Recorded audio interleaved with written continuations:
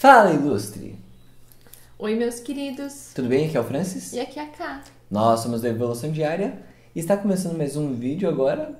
Novo. Trocando uma ideia. Um quadro novo no canal. Exatamente, a gente está aqui com uma super arte linda, maravilhosa, aparecendo para vocês. Enquanto isso, a gente vai trocando uma ideia sobre algum assunto.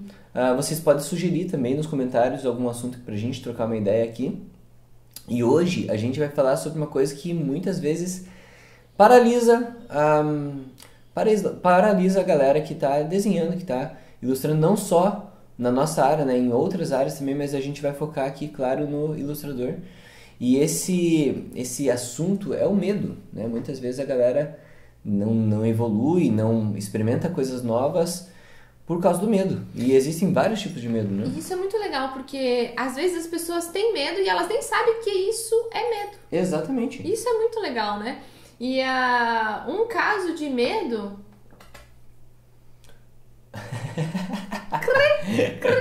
Um caso de medo, vou começar aqui. Um caso de medo que eu, pelo menos, eu sinto muito forte, assim. Claro que à medida do tempo que você vai percebendo esses medos, você vai conseguindo entender e lidar melhor com eles, mas é o medo da reprovação, né? Daquela coisa de você fazer um determinado tipo de arte, pensando já no feedback que possa vir e que, enfim, mostre que você não está pronto o suficiente para aquele tipo de arte, ou, enfim, parece que aquele sentimento de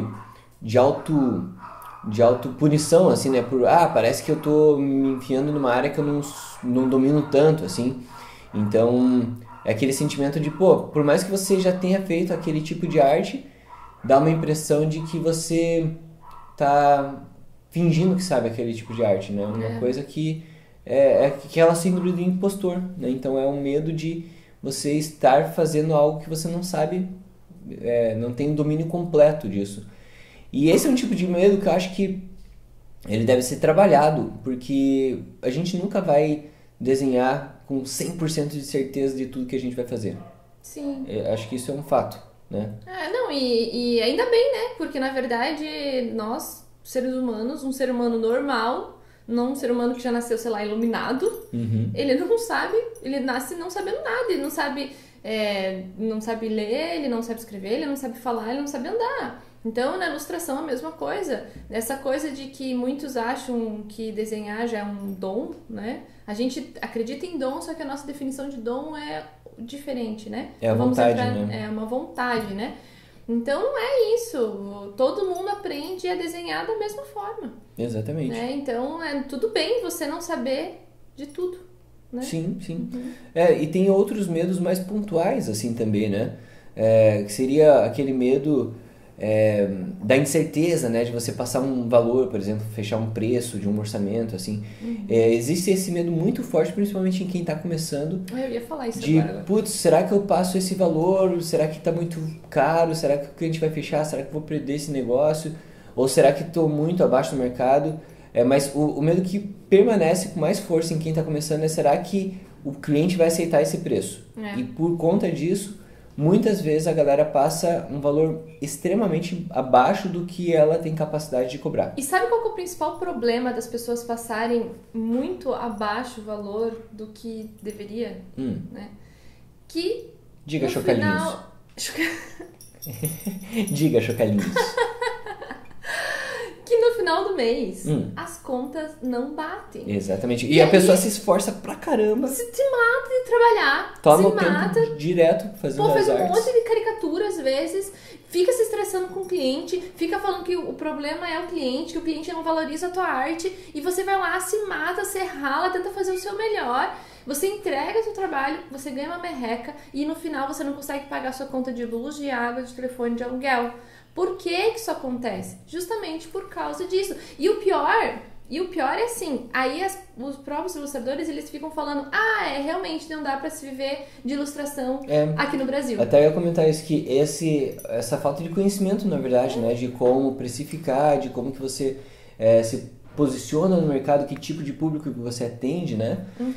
Esse tipo de incerteza, né, de insegurança que acontece, principalmente no começo, ainda às vezes perdura, né? Mas principalmente no começo tem esse tipo de problema, ele acaba alimentando um outro tipo de medo, que é, o medo de não conseguir viver daquilo que gosta de fazer, né? Sendo que a gente vê, só você olhar na sua timeline aí, seja do Face, seja do Insta, você vai ver milhões de artistas postando suas artes, porque se você gosta de desenho, provavelmente você segue muitos artistas, e você vê a galera postando, e muitas coisas são pessoais, mas muitas coisas são feitas para encomenda, para empresas e tal.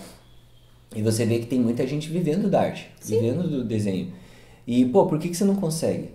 Saca? Então, às vezes é uma falta de preparo ali, né? Ou falta de instrução para você conseguir formular um preço, para você conseguir viver da sua arte, né? Conseguir migrar do seu trabalho, às vezes um trabalho que você não gosta, para o seu trabalho como artista. É bem que eu sempre falo para quem, quando a gente fala sobre isso, né, nessas rodas de conversa com alunos ou com amigos que são ilustradores, eu até falo isso, cara, eu prefiro que o Francis faça uma caricatura, digamos, vamos falar do mercado de caricatura. Eu prefiro que o Francis faça uma caricatura por mês no preço justo do que ele faça 20, que depois ele vai se matar de trabalhar e ainda não vai pagar as contas. Exatamente. Então, poxa, pelo menos então ele não se mate de trabalhar para ter um final, o mesmo resultado financeiro, digamos assim, né? E ainda mais tempo para curtir, para curtir a nossa família, curtir um tempo livre. A gente tava numa aula, com uma mentoria, um dos nossos mentorados, e a gente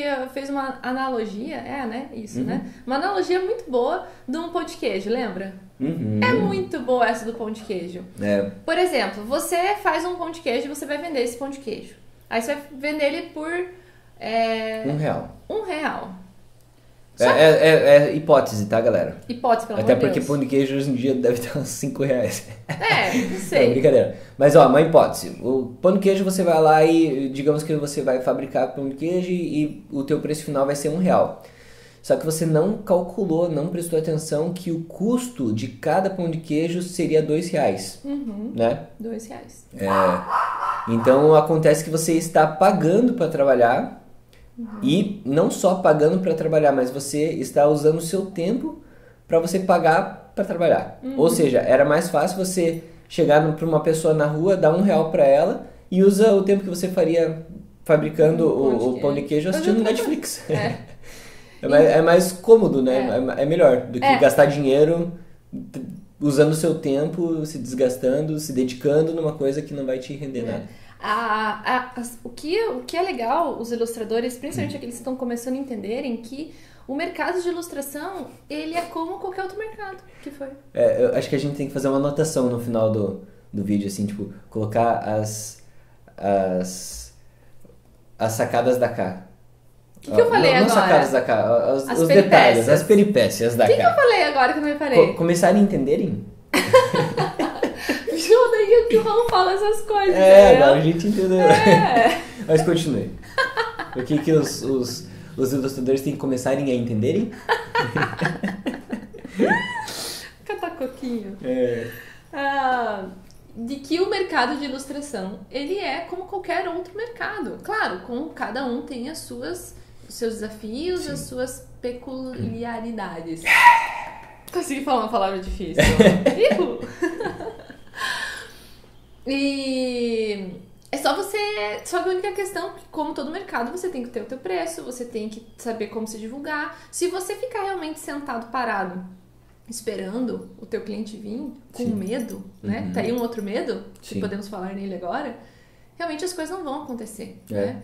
O medo é uma questão que ele pode te impulsionar, saca? Se você entende ele, se você enfrenta ele, se você acha meios de superar esse medo, seja conversando com pessoas, seja se informando, seja você realmente se internalizando, fazendo meditações, entendendo por que você age daquela forma, qual que é o seu passado para você chegar nesse tipo de medo. Se você enfrenta isso, entende isso e segue adiante, é isso que vai te levar para frente. É isso que vai fazer você passar, subir etapas, né? Então, o medo ele só não pode te paralisar, né? O medo todo mundo tem, em algum tipo de medo. Sim, eu tenho muitos medos, eu acredito que o Francis deve ter muitos medos, né? E que eu até comentar o outro próximo ponto é justamente isso, né? O medo que o ilustrador tem de se divulgar e de chegar até o cliente. Por achar que nunca tá pronto. Exatamente. E a gente até fala assim, como que eu sei se a minha arte tá pronta ou não tá pronta? Será que ela tá boa pro mercado? Cara, não é a gente que vai dizer, às vezes não é nem você, é o seu próprio mercado. Sim. Então se você tá começando a ouvir das pessoas, né? Oh, que legal essa tua caricatura, faz uma pra mim, não sei o quê. Isso é um ótimo indicativo dizendo que o mercado já tá aí pedindo o que você tá fazendo. E mesmo que você entenda que você ainda não está no nível que você gostaria de estar, tá? Porque... E você nunca vai estar. Exatamente, essa é uma consciência que você tem que ter. Você pode estar satisfeito, com... Opa, peraí. Você pode estar feliz, né? Feliz, tipo, com o nível de arte que você esteja. Isso, mas não satisfeito. Mas nunca satisfeito, porque a gente sempre vai querer melhorar em algum ponto. A gente sempre vai ver alguma coisa pra gente melhorar. E às vezes a gente não sabe o que. A gente sabe que precisa, mas não sabe o que. Aí vem a necessidade de ter um olhar de fora ou um curso de alguma coisa pra você melhorar naquele aspecto que você ainda não sabe qual. Mas a gente sempre vai ter alguma coisa pra melhorar. Exatamente. Né? Então, feliz, né? É saudável estar feliz com o resultado que você está fazendo. Não, isso é super importante. Isso é importante, você buscar isso, porque né? se você... É bem aquela coisa assim, puxando pra outra área, né? É bem aquela coisa assim, ninguém me acha bonita. Eu me olho no espelho e sei lá, me acho mais ou menos, mas saio na rua também ninguém gosta de mim, por isso que eu não gosto de mim também. Às vezes a gente fica esperando de que o outro tem que gostar de você ou te achar bonita pra você se achar bonita. E na verdade é o contrário. Você tem que se amar, você tem que se achar bonita, você tem que se achar linda pro próximo te achar também, né? E a ilustração é a mesma coisa. Então, ame a sua ilustração, valorize o que você faz. Você, ilustrador, sabe o esforço que você fez pra chegar no nível de arte que você tá hoje, né? É sim, e uma coisa que eu sempre falo, cara, o seu trabalho é raro, né? Você é aquele único capaz de fazer o que você faz. Você pode até ter pessoas que fazem uma arte parecida com a sua e tudo mais, mas se você for ver numa questão mais geral, né? Não só com ilustradores, mas, por exemplo, eu sempre cito um exemplo de você chegar num estádio de futebol, algum lugar que tem uma aglomeração muito grande de pessoas, ou um show, assim, né? Se você conseguir tomar o microfone em algum momento, assim, no show e perguntar pra aquela galera, tipo, sei lá, 5 mil pessoas ali, perguntar, pô, quem aqui sabe desenhar, né? Você pode ter certeza ali que, sei lá, uns 10% vão levantar a mão. Aí, daqueles 10%, se você perguntar, pô, continua com a mão levantada, beleza? Desses 10% que estão com a mão levantada, quem aqui trabalha com desenho? Meu, tipo, vai sobrar, sei lá, uns 2% e olha lá, assim, saca? Então, nosso trabalho é raro, é muito raro. A gente tem uma ilusão de que todo mundo, tem muita gente fazendo o que a gente faz, porque é aquela questão da bolha, né? Você acaba se conectando com pessoas que têm interesses iguais aos seus, e acaba que parece que todo mundo tá agora fazendo ilustração, fazendo caricatura, parece que tá enchendo demais o mercado, quando na verdade não, você simplesmente está conhecendo mais pessoas nessa área, mas ainda existe muita área para você. Exatamente, tanto que ainda assim, é um mercado que tá ficando muito próspero aqui no Brasil, isso é nítido, né? Sim. Graças a Deus, estão se voltando pro mercado de ilustração aqui no Brasil, tá ficando legal, então tá ficando uma época boa para você realmente que quer viver da ilustração, aproveitar esse boom, né, que tá começandinho, mas tá começandinho muito devagar. Você começa a ver pelas faculdades, ainda são poucas as faculdades que tem, são poucos os cursos que tem voltados diretamente para ilustração. Então você ainda vai ver os cursos de medicina, direito, engenharia, enfermagem, enfim, esses cursos estão ainda bombando. Então, realmente, porque a procura é maior, tá? Então, o nosso mercado está engatinhando, mas ele está crescendo. Então, ainda... Calma. Tem muito espaço, então você não precisa ter medo de se divulgar, né? O importante é você mostrar o que você está fazendo, porque a partir do momento que você vai mostrando o que você vai fazendo e continua fazendo, daqui a um tempo você consegue mostrar, inclusive, a evolução do seu trabalho, mostrando que você não está parado no tempo e, enfim, acrescentando mais qualidade, né, para sua arte, acrescentando uma visão artística diferenciada e tudo mais. E ame o que você está fazendo, né? Quando você ama e coloca um sentimento de gratidão, uma intenção de gratidão em cima dessa ilustração, com certeza isso vai passar para a pessoa que está vendo a tua ilustração. Isso também funciona com o cliente, né? Para fechar essa aba cliente, é a mesma coisa. Se você já vai mostrar uma ilustração insegura ou vai mostrar um orçamento inseguro para esse cliente, é óbvio que ele vai sentir essa insegurança e ele vai ficar inseguro também. Então... Ou até vai montar em cima, né? É que nem sei lá, o cachorro, né? O cachorro, você invade uma casa, com medo o cachorro já sente, né? Invade, entra no caso, enfim. Isso, com medo do cachorro, ele pressente aquilo e é uma sensação, uma energia negativa, né? Que tá emanando ali pro dog, por isso que às vezes ele fica, enfim, agressivo, ou fica numa situação não muito amigável para com aquela pessoa que tá com medo. Isso, então, é uma energia que você está emitindo ali e o cachorro está sentindo aquilo, não está curtindo aquela vibração. Isso acontece com o cliente. Quem já tem mais tino para o negócio, um cliente que já é mais raposão, assim, ele vai sentir esse medo, ele vai deitar e enrolar em cima de você, porque ele sabe que você está inseguro e ele quer desconto, ele quer economizar, né? Então, ele vai fazer com que você baixe teu preço até chegar no nível que para ele está super satisfatório e você... por medo de não fechar aquele cliente, vai... acaba pegando e aceitando, né? Uma coisa que é muito legal, assim, vocês terem essa segurança, né? Nossa, lembrei que eu ia falar, por um momento eu esqueci, mas agora eu lembrei. Rolou um lapso. Que quando um cliente te procura, né?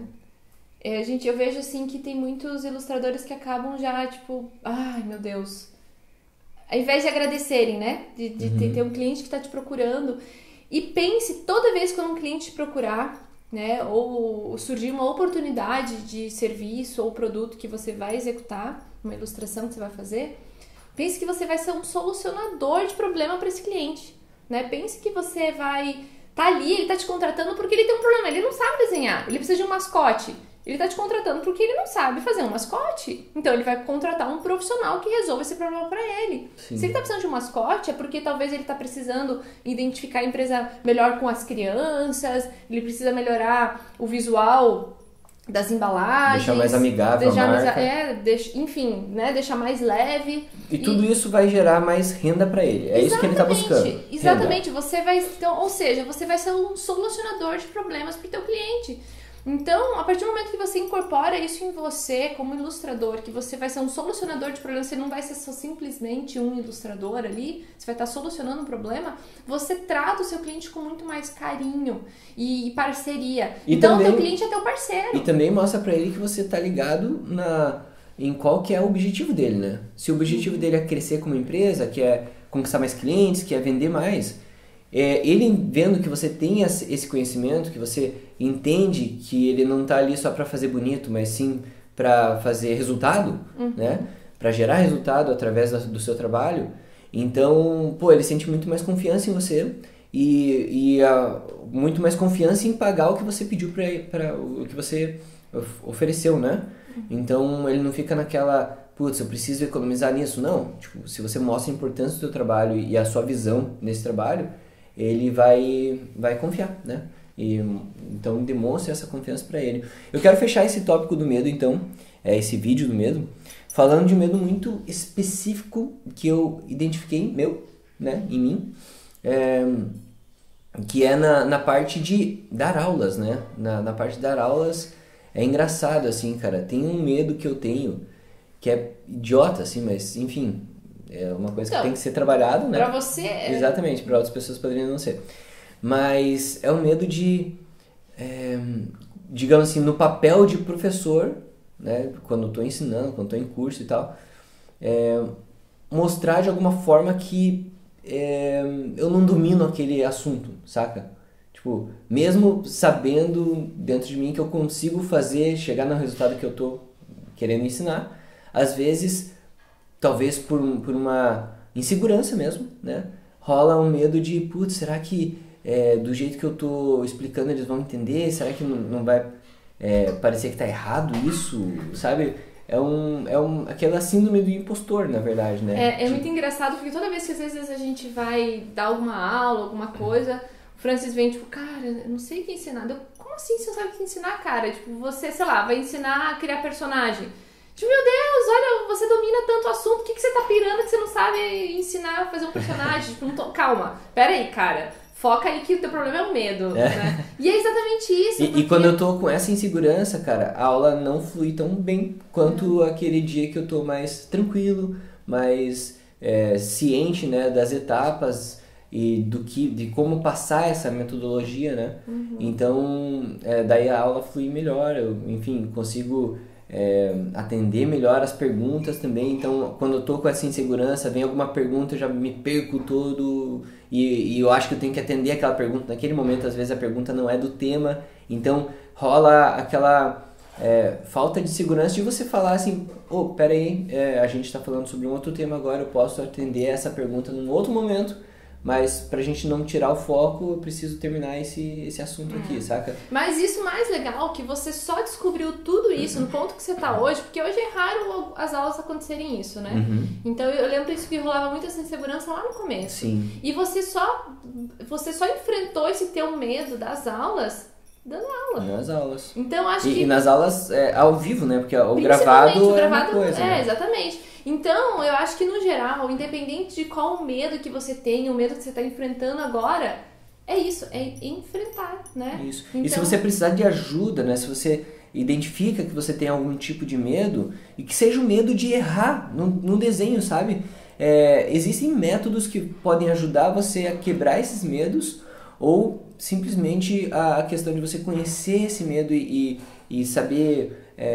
identificar ele, né, para você poder colocar isso para fora, para você conversar com alguém, para você pedir a dica de alguém, isso já vai te ajudar, né? Então, para finalizar, uma dica, né, só para não ficar sem uma dica, que é um medo muito comum de estragar o desenho. Eu tenho medo de estragar o desenho, isso existe muito, e eu tenho uma dica muito simples, duas dicas na verdade muito simples para isso.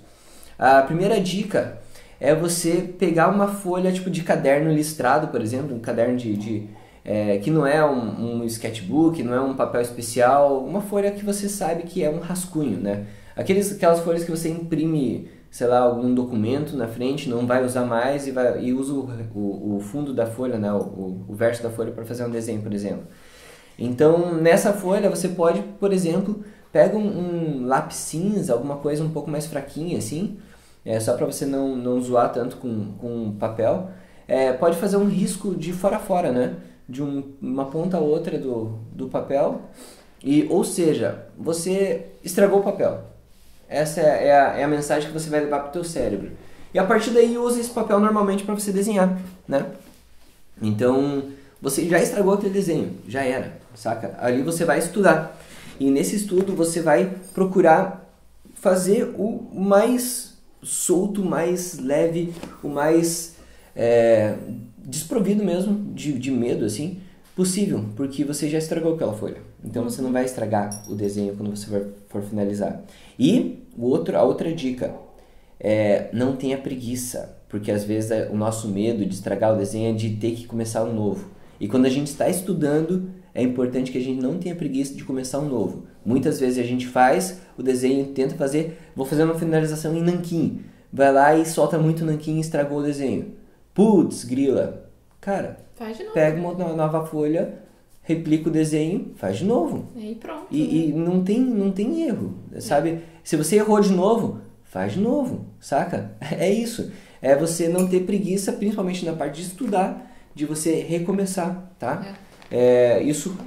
Isso pode ser uma coisa muito simples para muitas pessoas, mas pode ser uma sacada um momento muito grande para outras pessoas que às vezes pensam que só pode fazer um desenho. Você tem que acertar naquele desenho. E eu te digo que não, você não precisa acertar naquele desenho. Você tem que ficar satisfeito, nem que tenha que fazer 10 vezes a mesma Isso é um processo. É um processo.